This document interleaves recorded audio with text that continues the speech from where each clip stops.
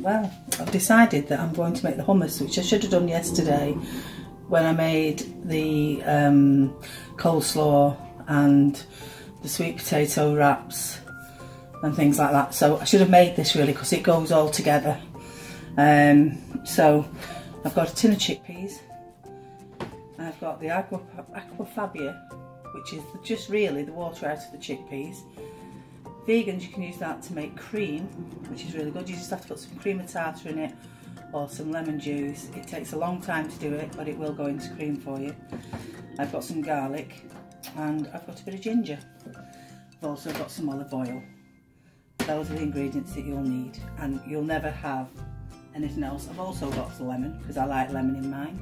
You can put chilli in, you can put anything you like in. You can make all different ones. I've made a chilli one, I've made the lemon one, which I always make because I really like that. Oh, you can put absolutely anything in. Smoked paprika. You can change it and alter it any way you want. You can put bell peppers in it. You can absolutely anything. It's very versatile, and I absolutely love it. So there we go. So it's going to be very noisy. There's the chickpeas. Just going to chop up a little bit of the garlic. No, it's not garlic, it's ginger. I don't know why I said garlic. Again, watch your fingers when you're doing this. Just taking the skin off. And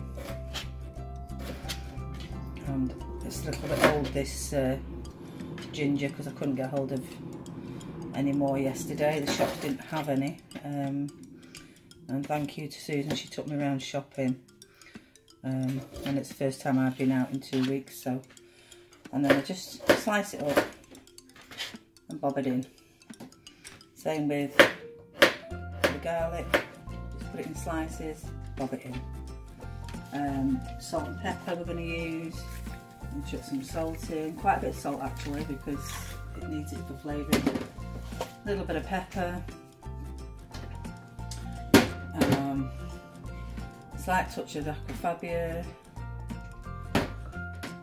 nice glug of olive oil, which is really, really good for you. So, while I'm doing this, so your chickpeas are really, really good. They lower your blood sugar and they're really good for your heart, and they're also good for inflammation and things like that. Your olive oil obviously is great for your brain, it's great for your hair, your nails, everything like that. I'm going to switch this on now when it's really, really noisy. So not enough aquafabia in it at the moment, but you've got to be careful you don't put too much in as well.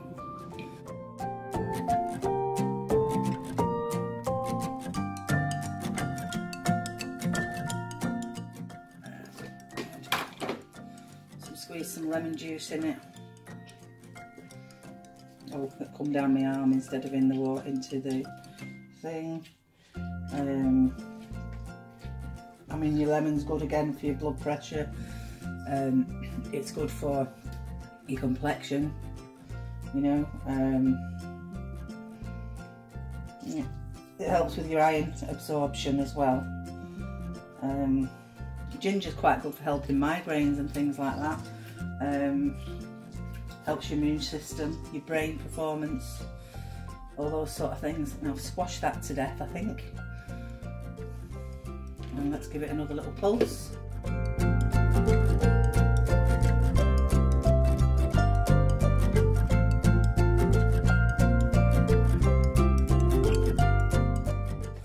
just going to whiz it down a little bit. I mean, if you've got a Nutribullet, it'll mostly do it in one. I have this, but I also don't have it really, really smooth.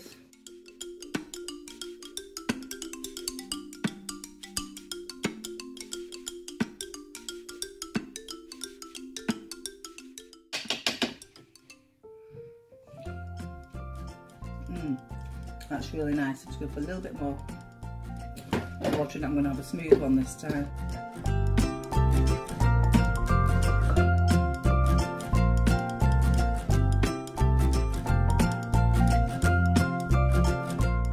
And that's done.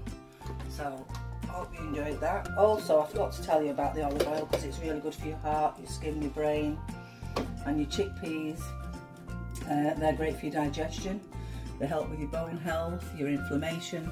So they're all absolutely amazing. Okay, hope you're all keeping safe. Speak to you soon. Bye.